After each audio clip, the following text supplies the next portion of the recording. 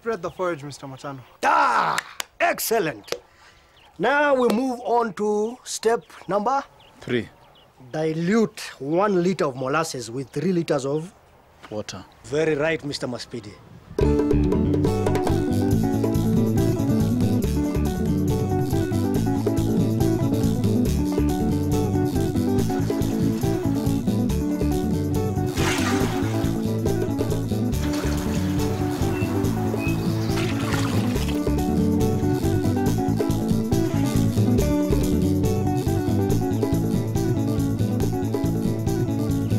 Then sprinkle the diluted molasses onto the chopped forage as evenly as possible. Then turn and mix the forage repeatedly as you go on to make sure it is spread evenly. Then what do we do? You weigh that mixture of forage and molasses before putting it into the plastic tubing. PP, you're the one to weigh it. You know, you can also know the weight by putting it into those 2 sacks. 2 sacks of molasses is usually 50 to 70 kilograms. But you must also have a 2.5 meter long plastic tubing that is also 1.5 meters wide and is of 1,000 gauge. Like the one I bought in the shop. Good. You know, second-hand ones and the weaker gauge might burst during the process. But with that one, you can recycle by turning it inside out and using it again.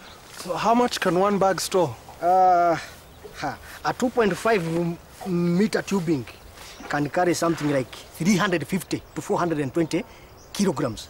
Then after that, it is simply putting into the bag and compacting and repeating the process. Why do we have to compact it? To remove as much air as possible. That way, the forage mixture will not rot. It ferments very properly. You have almost finished your first bag of silage. Have you left a foot at the top of the bag? Yes, I think so. Now, tie the plastic bag tightly, ensuring that as little air as possible remains at the top of your silage mixture. And how do we store it?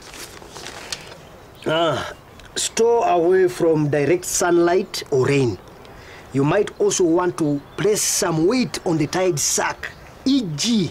a stone to maintain the compacting. And that's it. Your silage will be ready to feed the cows within 21 days. And the silage is all they need? No. The silage will also need to be supplemented with concentrates like dairy meal and minerals. And feed it to the cows at least 2 hours before milking or immediately after to avoid tainting. With those few words, let's meet again in the dry season as we feed our cows on silage and make a killing from increased milk.